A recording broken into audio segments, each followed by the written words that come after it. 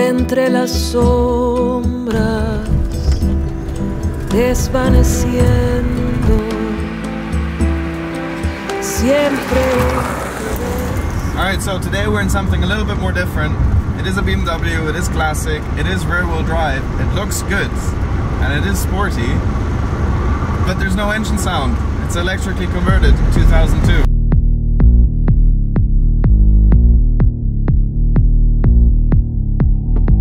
Over the years, there have been several manufacturers who've been doing this. They've been taking classic cars, exchanging the drivetrain with an electric one, and I always was unsure about it. I just didn't know. It is odd. It's an odd feeling. It's quick, but it's quiet, and I'm hearing noises that I normally would never hear. It's very weird. I can't help but smile and laugh at it, and kind of, I'm kind of having a good time, which is not what I would expect. So before we get into it, I would say we quickly stop and take a walk around the outside and have a look at the car. Alright, so in today's video we're gonna actually be looking at this 2002, and it's not a regular 2002 as you can already tell, but the most notable difference is that it's electric. The day and age we're living in, people like you and I who are very enthusiastic about cars, modern cars, classic cars, we kind of have a grey future ahead of us. We don't know where it's going. There are ICE bans set in place. By 2030, 2035, many manufacturers have already said that they're not going to be producing ICE cars anymore. So we're not quite sure where it's going. But thankfully, there are several companies out there which are trying to tackle this problem, and Bavarian ECONS is one of them. As the name says, Bavarian and ECONS, they're mainly focusing on cars from Bavaria with the blue and white logo, and turning the icons into econs, which I think is a pretty cool thing. And the 2002 definitely is an iconic car. It turns heads, and I think this concept is very interesting. And this is something I want to look into in this video with you guys, if this is a viable future for classic cars for people like you and me. Let's figure it out. I always was pretty skeptical about turning classic cars into EVs, I do have to say that. So I don't know how I'm going to feel about it, I don't know if I'm going to like it, I don't know if it's going to convince me, but let's find this out. And before we do go on a drive in a minute, I quickly wanted to walk around the car with you guys, just to kind of explain all the details for you. What we do have to note, however, this is a prototype, so if you see certain details, don't think that that's the final production thing. This is their running prototype from the founders of the company, which they were kind enough to lend me. Yeah, it's kind of like a proof of concept, just to figure out how does it work, but the main thing we want to look at in this case is the drivetrain. So the basis car was a 1972 BMW 2002. It was a slalom car, which you can see by the cage inside. The company, Bavarian ECONS, has put on the flares, which are original Alpina flares. It looks a little bit more aggressive on the sporty side from outside, which I like. We have beefy, period correct Michelin semi-slicks. We have some nice BBS 3-piece wheels. A pretty fancy wrap, which kind of gives away that it's electric if you already couldn't tell by the silent whiz that it made going past you.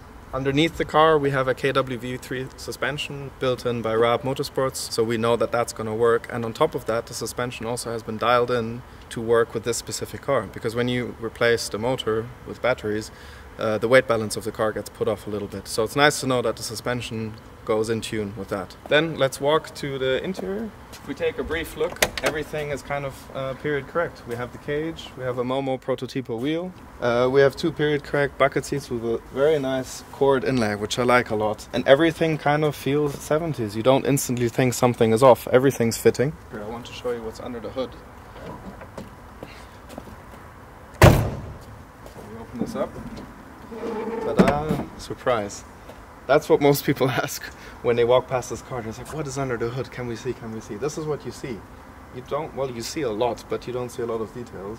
We have the batteries, which are from a BMW i3. At the front there are 8 cells, at the rear there are 6 cells. This is the quick charge system, which you see, which is actually in use right now. A full charge in the car takes about roughly hour and a half, depending on all the conditions. And with that, depending on the driving style, you get around, let's say, 180-200 kilometers range. Then we can take a look at the back as well. Here we have the other 6 cells. The motor is below there, which is from a Tesla actually, and that's basically it. There's not much more to it.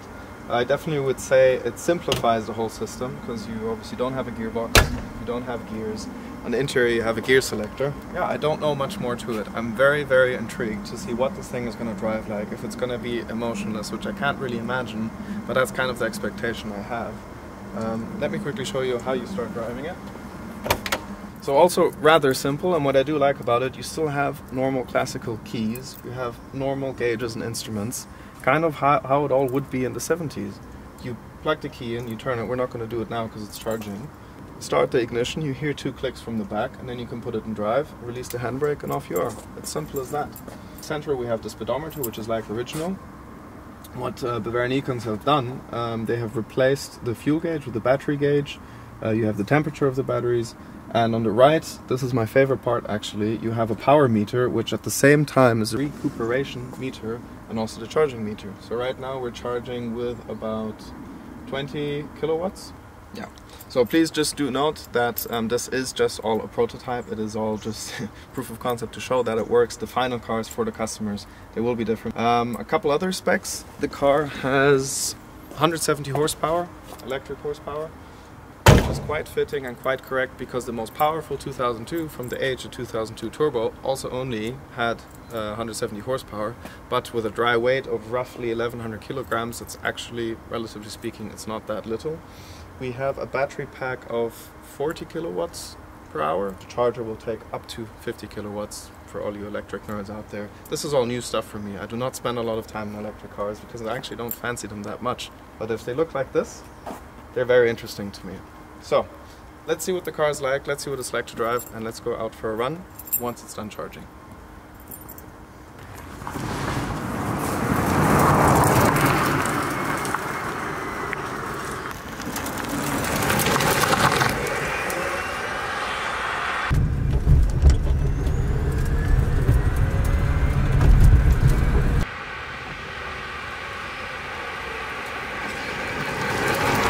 Basically, the philosophy of Bavarian ECONS, from what I can tell, is they have just tried to keep everything as analog as possible and as original as possible. What you can say about the day and age of resto mods is there's quite a few of them out there. A lot of them are attempting it, and in I would say most of the cases it just becomes over the top because they try to modernize too many things too much, and it's not fitting. It's very difficult to make it feel nice. It's a very fine line. One of the ones, in my opinion, which does it probably the best, for example, is Singer Vehicle Design. A very nice mix of modern and old, to fantastic quality, but many other cases of other brands and companies, they just, you know, they fit modern lights and wheels and rear lights and interior and stereo and all these, and it becomes too modern and it's not fitting anymore with the electric drivetrain. You have two worlds connecting which normally wouldn't connect, which is analog and old and classic, and electric and futuristic, and it's where do you find a good middle ground? And the path that Bavarian ECONS took is to just try to keep everything as old and as analog as possible, except for the drivetrain. And I quite like that. They could have easily gone for digital instruments. Nope. Analog instruments with a needle, which kind of has its own character, and that's fantastic. That's what you want. Everything is mechanical. You have buttons, no touch screens, no upgraded stereo or whatever. Old lights in the front and on the rear. Tires and wheels are old. Period correct Michelin semi-slicks. Fantastic. I personally really like that. I think that gives it a lot more charm for me. But one does also have to say this is their working prototype, which now has, I think they've done 15,000 test kilometers in all types of weather conditions. So it is a rougher car. So let's begin with the most obvious thing, the lack of engine sound. It's very odd.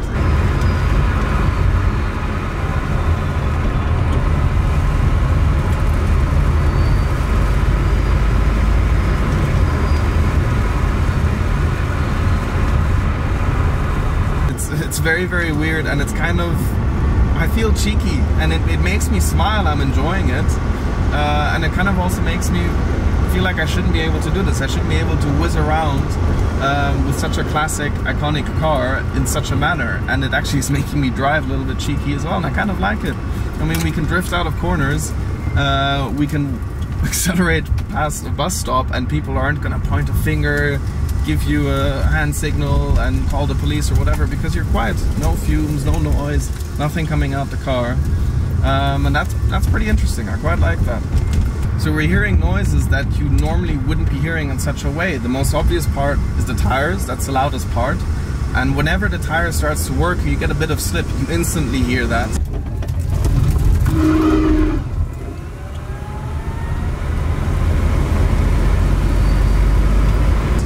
hear the wind noise, mostly on the A-pillar, which is the noisiest part.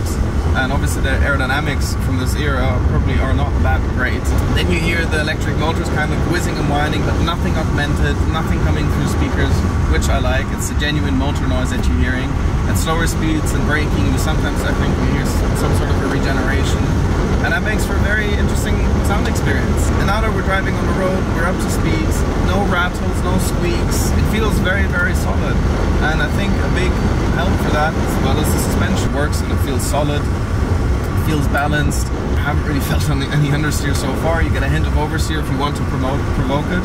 But these sticky, fat Michelin semi-slicks are doing their job. There's a lot of grip. Well, normally when you think of upgrading a car to EV, you think you can just up the power to any imaginable number. Take 500 horsepower, 1000 horsepower, whatever.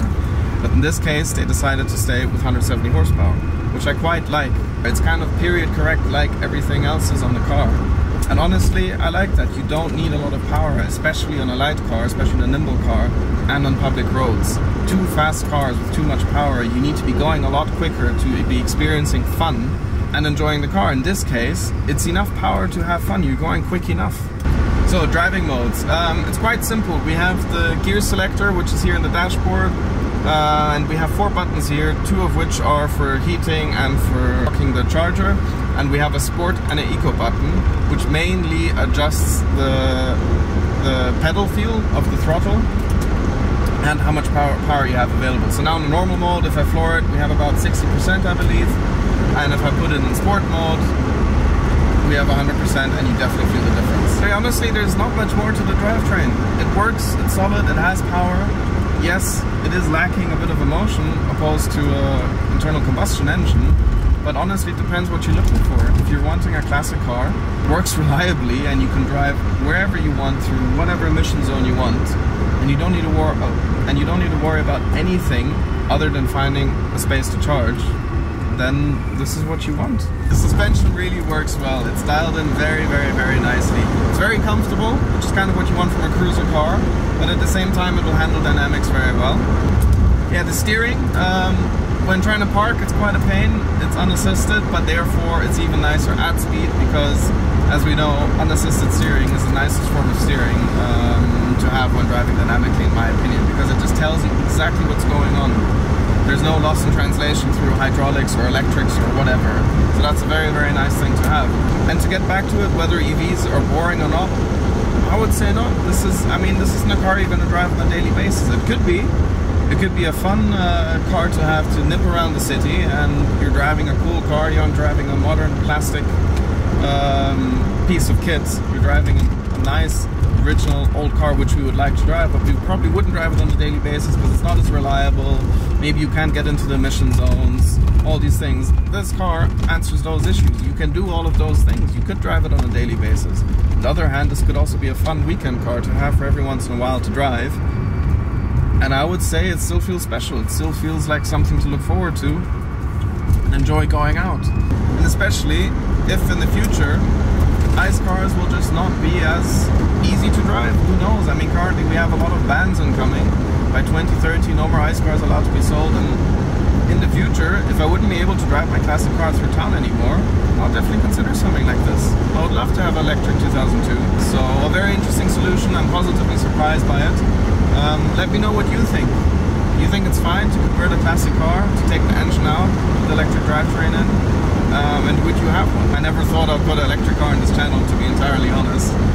And this would have been the one to drive, so I'm very glad we got it on there. Let me know what you think of it, and thanks for watching. If you liked it enough, subscribe, like, leave a comment, and I'll see you next time.